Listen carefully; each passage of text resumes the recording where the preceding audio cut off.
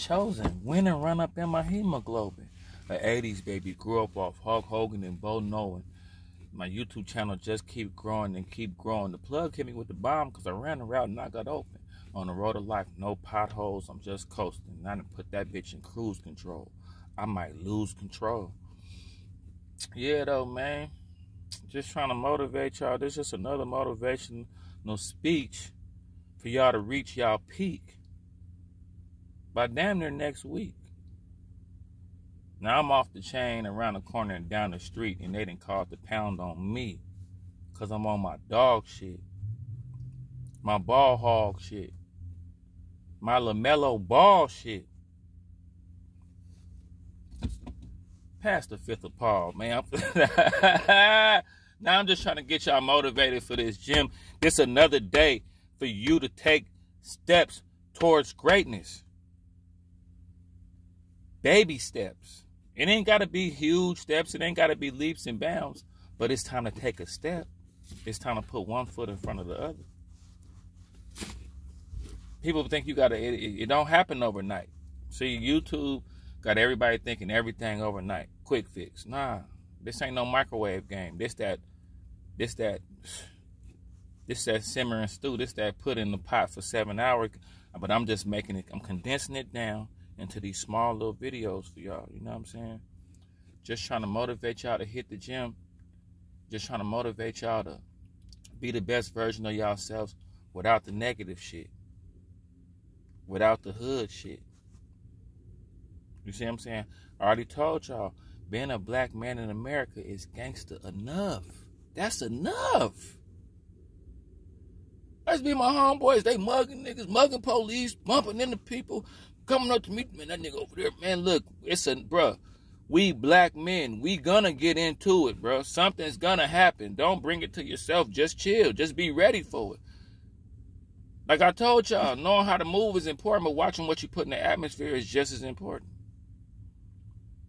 It's times I done been at the club, been at the spot, seen the one nigga try to mug me and fight me, I ignored him, then I look up, an hour later, he getting hit with bottles and getting beat up by 5 different people. He got what he was looking for. It's about what you put in the atmosphere. What I'm putting in the atmosphere is positivity, pushing y'all towards the gym, pushing y'all towards pushing them buttons on that phone to call your kid, pushing you towards the mail office to drop off that bill, pushing you towards the check cashing, pushing you towards that money order that you got to fill out and write all that shit down and put it in the mail and get the stamp. And just thrust yourself into what you got to do. You know what I'm saying? Because when you grow up in the streets, our brain and our thought process is corroded with a bunch of shit that don't mean nothing to us in that 4-block radius. Meanwhile, the others is at big events with thousands of people with beach balls and ice creams, and there's some miscellaneous country singer that we don't even know about playing in the park, and everybody's having a blast. While we in the hood receiving a blast. While we in the hood trying to give out a blast. Shout out to Mac Blast.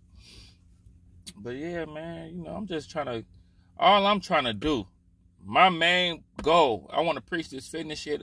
I'm going to start doing tutorials. Look, I'm coming to you like that hood nigga, like, hey, if you really want to get in shape, bro, we ain't got to do it the square way. We ain't got to do it the whole nerdy way. We can do this the real way and get them real results. I'm just trying to motivate the thugs. I'm just trying to give people something else to inspire to be, something else to get fired up about. It's some nigga in the hood right now that's down, that's depressed because he not with the shit. He depressed. That shit fucking with his head all throughout class, all throughout when he want to be tough so bad. He want to shoot something. He want to catch a body so bad. He want to be around the action so bad. Bruh, listen. It's so much more to life. The gym will show you that. You mean to tell me I could show up to this gym, work out for 30 minutes, and turn myself into a specimen? Let me apply that to other shit in life. See, this fitness shit is the gateway. I look at it like the gateway. For me, it was the gateway of showing myself that it's something outside of all this street shit, outside of this hood mentality, outside of this dark cloud that can get me excited other than sports. You know what I'm saying? Other than porn. other than some stupid shit. Even other than religion. When you get in church, you feel all good, you feel all warm inside, you're crying. It's times I done been in church, sleep the whole time. But you best believe when I wake up, I'm shaking everybody's hand at the pastor. Pastor did his thing. They looking at me like you was asleep. I mean, I didn't woke up out my sleep at the end of church and led the prayer on the way out. Lord, Lord, just guide us, Lord. They looking at me like that. Wasn't he asleep? But it's in me, you know what I'm saying? But yeah, though, man, I'm just trying to give y'all something else to do, man. We good at football. We good at basketball. We good at rapping. We good at pimping. We good at being pastors. We good at running our mouthpiece. We good at a lot of stuff we put our mind to. And I'm telling y'all, since our physiques develop quicker than the average person's physique, this is another avenue for us to... The best bodybuilder of all time is Ronnie Coleman. Look up, I ain't gonna say no name, just look up Ronnie Coleman. He's the Michael Jordan of fitness. And go look at his skin. Just trying to get y'all brothers something to get y'all carried away, man.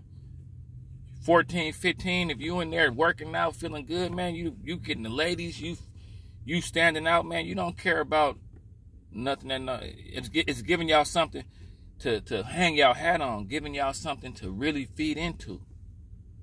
You see what I'm saying? When you're young, it's easy to feed into the streets. It's easy to feed into sports. It's easy to feed into stuff that's not going to snowball into a good situation. Even when you know all about sports and shit, how that's helping you? Yeah, you know KD just got traded. You know LeBron but how that's helping you? By being able to go in the barbershop and talk a lot? I'm just trying to get y'all some motivation, man.